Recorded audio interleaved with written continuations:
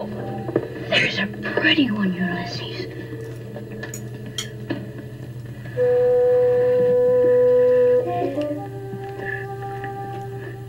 There it is. Welcome, Sandra. Hello, welcome. So nice to meet you. And I've discovered I didn't know why you were my Goodreads friend. And now that we're chatting for a few minutes, it turns out that you've been a long-term subscriber of my BookTube channel. How lovely. Great to meet you. It's great to meet you.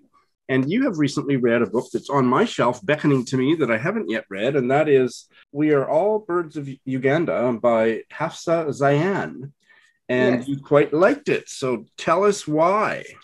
I'm always interested in stories of like colonization, the effect of colonization and immigration and the generational effect that has and generational grief and the feeling of not belonging, so not being a part of one culture or the other. So any story, it doesn't matter where it's set in the world, I'm really drawn to narratives like that. I have a background where I'm first generation Latvian. So, my family had that kind of story.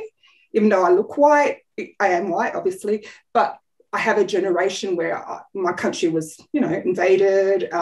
We have close family who were killed in the Second World War. My mum had to walk with her parents off her farm. So I understand the dislocation, even being brought up in Australia and fitting the look. There's a part of my culture that can never be met in this country, even though I've taken on a lot of the culture of this country. So I understand that kind of disconnection in a person. So it does, so like I said, I'm really open to those type of narratives. And so that's what drew me to this book, because I thought, I don't know anything about Uganda. And, I didn't know the Indians got kicked out. And why were they there in the first place? It was because of British colonisation.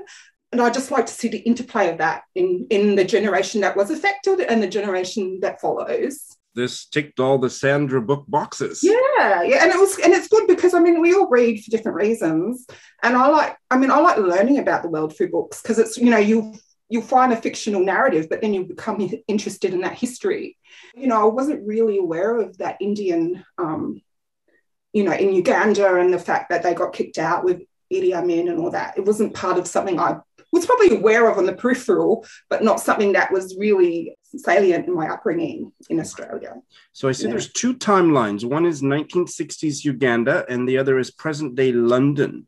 So tell us a bit about what's going on in those. We're obviously not going to go into spoilers, but set those two timelines up for us. It actually starts off with a letter in the 1960 narrative. And I read an interview where that was the first part that the author wrote, and she submitted it into this prize.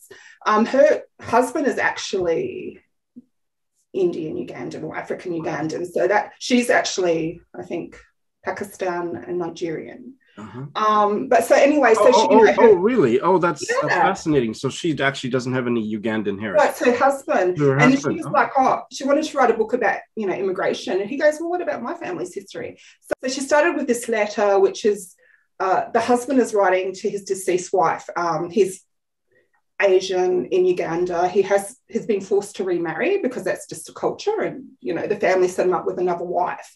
And so he's writing this letter onto her about, it's his love for her, but it's also talking about what's happening in the time, and how they have this family business. It's like about 2 or 3 generations, Saeed and Sons.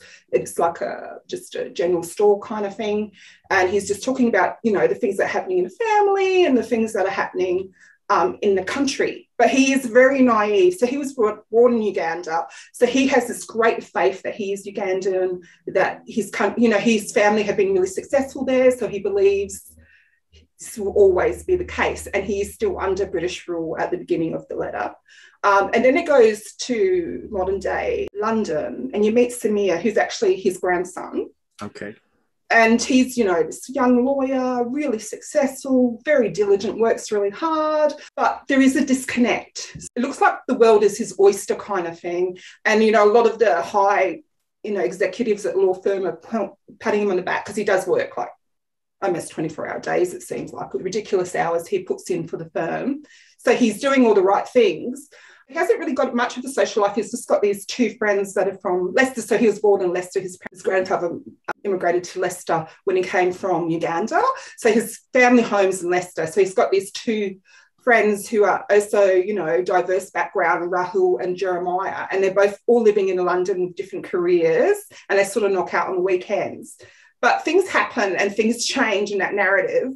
And you can see, even though Samir looks like everything's going well, he starts to pick up microaggressions and, you know, overt racism at work because they realise he's Muslim, and they start to say, oh, we didn't invite you to this party because, even though he's on the team, because we know you don't drink alcohol. And, you know, they just make all these assumptions about him. So he starts to feel this tension, and he goes home to visit, and there's always this pressure of him to come home. And even though they educated him in Cambridge, you know, the family want him home to run the business. So he's got all these type of pressures. When I read novels that have two timelines, one of the things that often, not always, but a significant amount of the time happens is that I like one of the timelines, or I'm more engaged by one of the timelines than the other. So did you find them both equally engaging? I think I realized that they were telling me different perspectives. So I probably like Samir's a little bit more because obviously could relate to it a bit more. But I still felt what the grandfather was saying. And what I like about this story is it shows racism from all perspectives. It's not just like white. It's also, you know, the Indians, they thought they were better than the Africans in Uganda because they were, you know, the chosen ones of the British colonizers, and they did more, they financially succeeded more than the native people. But the native people were resentful because they thought, well, they were given the leg up, like they were given the help. So there's this tension between Indian and Ugandan people as well. So, and you see how the grandfather has this sense of entitlement. You still see there's a bit of us and them kind of thing. Interesting. Would you describe this more as a character-driven novel or a plot-driven novel? I'd say character, because I'm really not a plot. I can't really read good. plot. Me too. I'm more of a character-driven reader. That'll just drop like I will drop a star for a bad plot. Like, do you know what I mean? When plot gets away from itself. Right. There is definitely plot in it, but to me, it was more looking at the grandfather's coping with what was going to happen to him and the change in his lifestyle, and then how Samir, again, was in a successful position, but had to work out who he was, and he had to, you know, go back to his past to work that out. So I saw that there was a journey in both of them that was more character, but definitely had plot behind it. Okay, very interesting. So just to wrap this up, we're going to do a very unusual, something I've never done on Bite Size Book Chats. We have the same hardcover copy. I want you to pick yours up, and I want you to take a deep sniff of the front cover dust jacket. Do you smell anything? No. Mine I bought it new, it came in the mail, then I filmed a book haul video where I talked about it, and then I just kind of smelled it, and it's a little bit weaker now, but at that time especially, but I can still smell it. It has a really kind of perfumed scent. Like that I wondered if it was intentionally, there was some kind of aromatherapeutic something going on with the dust jacket, but yours doesn't have it? Not really, but I mean, it might have lost its smell. Yeah, and mine's actually a bit muted from what it was about 6 months ago when I filmed that book video. But anyway, I asked another booktuber, Eric Carl Anderson, to sniff his, and he didn't come up with anything. So very interesting. Well, Sandra, this is great. You have it's getting bumped higher to the top of my TBR pile, thanks to you. And I hope that you will come back. Well, this is very special to welcome Lindy for her debut appearance, not on my channel. She's been here almost as much as I have been, but on my Bite-Sized Book Chat series. Welcome, Lindy, from Edmonton. Hi, Sean. Nice to be here. Lindy and I keep in very close touch on Voxer. We are very close bookish friends. So you have been raving about this new Canadian debut novel called Molly Falls to Earth by Maria Mutch. And among my friends, you're the only one that's read it. and it doesn't have that high of a Goodreads rating, which probably means it's an excellent book. Sell it to us, girlfriend. All right. So Molly is a dance choreographer in New York City, modern dance, and she has epilepsy, which she keeps a secret from most people except her husband. Sometimes she has just little mini seizures, and people around her tend to think she's just a little bit spacey, but really it's because she's just had a tiny seizure. And occasionally she has a big one.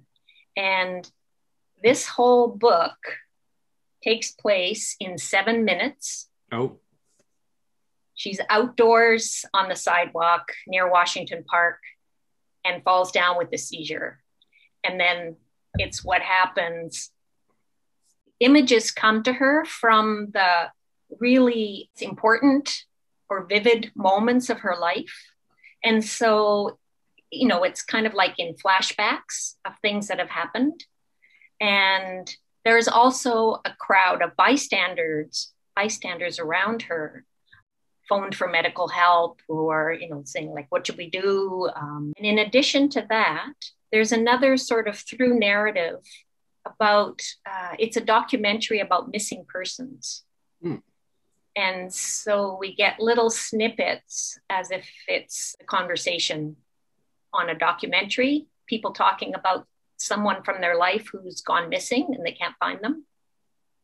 And there is a person in Molly's past who went missing, and his sister has been looking for him, and it's been a decade or so, that she hasn't given up hope that they're going to figure out what happened to him.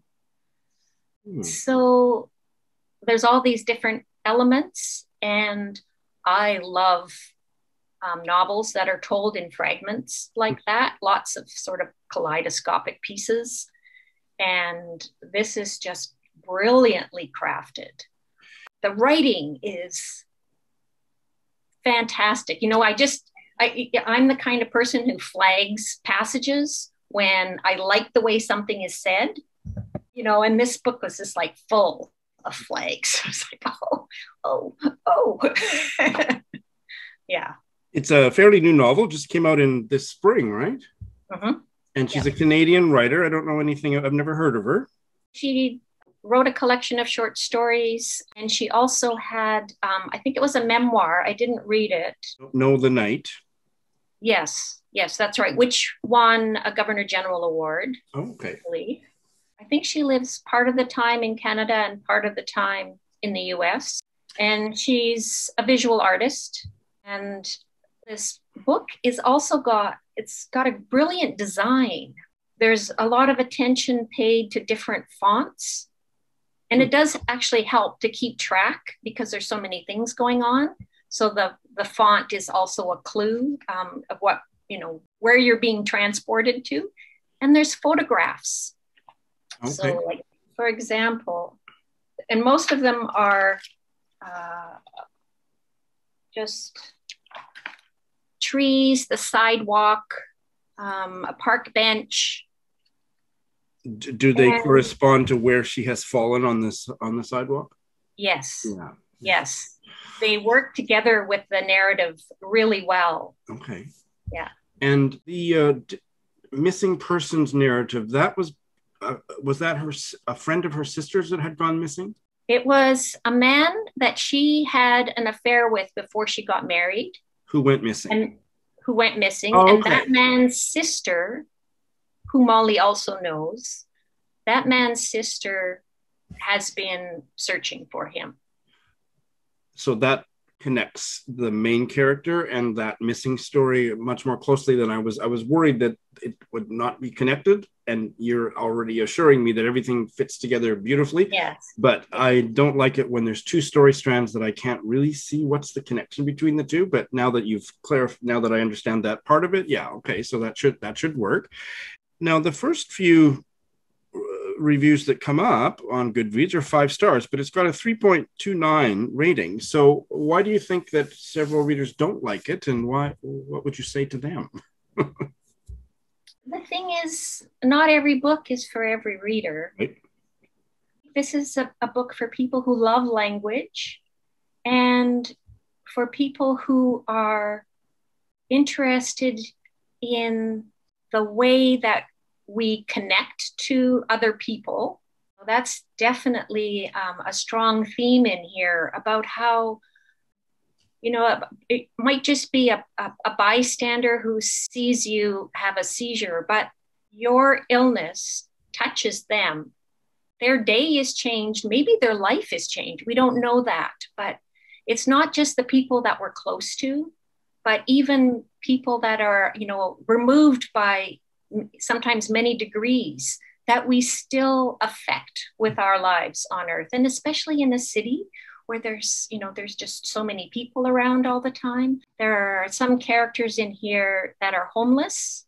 They have their own concerns and habits, and, you know, this is what they do at this time. And, you know, they see Molly when she's going about her business. There are the dancers that she works with. She has children. She has a couple of twins. Have you read Elif Shafak's 10 minutes, 38 seconds in this strange world? No, I haven't, but I have an idea that about because it, I know about it. Resonates. Yeah, I haven't read it either. But and then what about Joyce Carol Oates' Blackwater? No. It's based on the Chappaquiddick incident. Senator Ted Kennedy drove his car into the river, and his volunteer, whatever, young lady drowned, and he kind of walked away. The names are changed, but the protagonist, she's drowning in the car and she's reliving her life, and it's powerful. So that those two, one of which I've read, the other I haven't, sounds like, you know, that kind of a story. I'm especially interested in Elif Shafak's novel because I have read other books by her and really enjoyed them. And I'm sure that I would like 10 minutes. And how many seconds? I've already forgotten how many, but yeah. Right. And which is about the soul leaving the body, I think. Right. It's about, I think, the murdered prostitute in Turkey. Yeah. Yeah. As the life is leaving her body, she's kind of reliving her. Yeah. And you are you on the Shadow Giller again this year? Yeah, I am. And yes. You have both of your five set of fingers crossed that this book Molly Falls to Earth be on the Giller long list. Yeah, I'm confident that this will be on the long list. Okay. Yeah. Well, you and I are going to be doing a deep dive into the long list, so everybody out there, stay tuned for that. But for now, I think you've sold quite a few of my subscribers on this particular book, so thank you very much. You're welcome. I would like to welcome a Litsy friend of mine from days gone by, Margot. Welcome to my channel, Margot. Hi, Sean. Thanks for having me. Now, it's great to have you. And I'd say where you're from, but that's a little complicated question. So I'll let you describe that however you'd like to. Okay. Well, I'm in transition after 22 years in the United States. I'm moving back with my family to New Brunswick in Canada. So fellow Canuck, but on the opposite side. Yes, that's right. After a Maritimer. Maritimer. After 22 years, that's a long time. So good luck with all that. Thank you.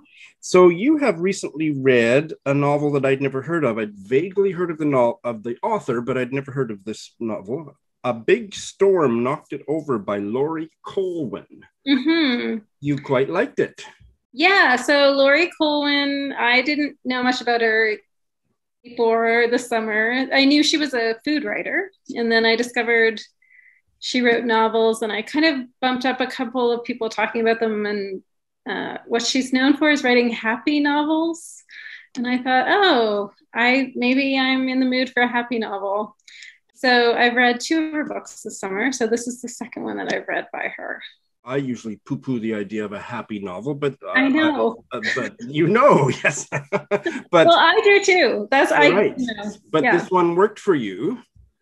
Maybe I'm just in the mood for a happy novel too. But yeah, there's not really like a plot. And so I like that. I tend to prefer a more character-driven story. Okay, me too. And the main character is this woman named Jane Louise. And when we start the book, she's just gotten married.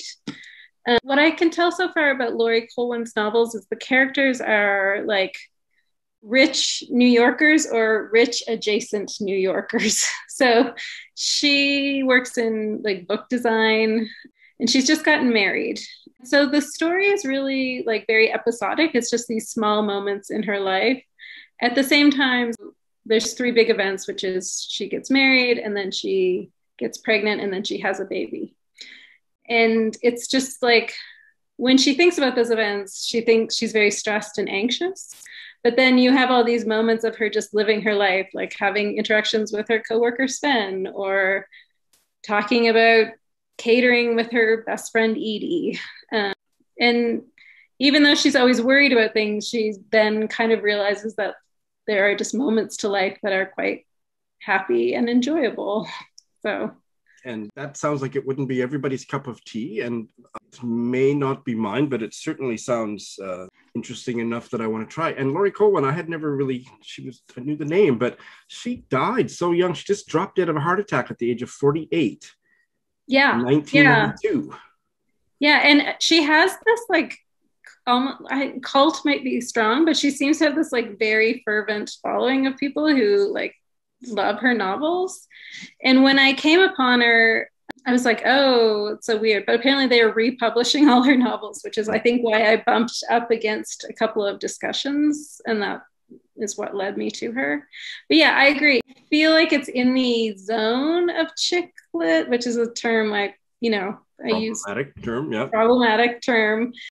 But the characters are so nuanced, I guess, that there's something very human and gentle and kind about it all. Would you say that the stories are sentimental? No, I don't. See, that's the thing. If it's not sentimental, I think I would like it. Yeah, I mean, feel good. Anything that's feel good, like I immediately, like I hate feeling manipulated in that sort of way. Right. And I don't think that's what this is. I think it's just moments of happiness and pleasure. But almost like tinged with kind of a Proustian kind of remembrance of things past kind of vibe. Maybe, yeah. I mean, like it was funny when I was thinking about how do I talk about this book, and it's like in some ways it's like exactly what you tell writers not to do, which is like only frame it around this like gigantic event, right? Marriage, baby, pregnancy, baby. But then like below that are just like these small moments with very interesting, strange characters. Like, and the strange characters. Well, quirky, interesting characters. And the tone is serious, light, kind of shifting between those two poles. Yeah, I mean, I think it's mostly light. I mean, Jane Louise in this novel is anxious, and so there is a little bit of her anxiety running through it. But then she keeps like, nobody else is anxious. Like there is no need for this anxiety all the time. So that's what she keeps kind of discovering. Well, the fact that there isn't a whole bunch that happens and the characters are really nuanced has sold me. So that sounds great. Now, this is her fifth and final novel published posthumously. What was the first one you read by her? I think it's called Happy All the Time. You like that one as well? Yes. And it's, again, like, it's about relationships. It's, there's no plot. She has intriguing titles. What's this one called again? A Big Storm Knocked It Over. Is it a very rigorous admission process to get into the Laurie Colwin I don't know. Society? I don't know. I think I don't know. I'm not sure that I'm in it yet, but like I'm trying to read my way through, and it's, I guess maybe in the midst of my move and my chaos, it's like nice to just hang out in worlds where people are happy. How many novels did she write? I think she wrote about 5. Yeah, and there's a couple of collections of short stories, I think. Yeah, I see she's got quite a list here on Goodreads. But she's most famous for her cooking. Like she used to write for Gourmet magazine. And so there's lots of like scenes of like meals are very detailed in the novel, like when people have feasts and stuff. So I'm probably going to get hungry while I'm reading it. Yeah. Yeah. There was like one scene I was like, wow, that's like quite a feast. So yeah, there's food. So yeah, it's fun. I mean, I guess I'm cautious recommending it to you because I feel like it is in a zone that my sense of your reading taste is pretty serious, and my reading taste is generally pretty serious in the like literary. Yep. So that's why I the recommendation coming from you rather than somebody who only reads quote unquote chick lit. I definitely want to try it. So this is great, Margot. Good luck with your move. I hope that you will become one of my transplanted Canadian participants in bite-sized book chats after you get settled there. Yeah, and thanks for coming on. And I am absolutely delighted to have a long-term subscriber and commenter on my channel here for a bite-sized book chat. Abhilash from Kerala, India. Welcome, Abhilash. Thanks a lot, Sean. It's a pleasure to be here. You have been such a great active subscriber. This is exciting to finally sit down face to face, not quite face to face, but as close as it's going to get for a while. You're a widely read, very literary reader, and the one that jumped out on your recent reads that I would like you to tell us about is a novel by W.G. Sebald, The Emigrants, translated by Michael Hulse, which is about Jewish emigres in the 20th century. Tell us why you liked it. Sebald. I came to Sebald after reading Enigma of Arrival by Naipaul. Never read anything like that before. Yeah, so it didn't have a plot, and it was a plain kind of a story and about someone stuck at some place and contemplating.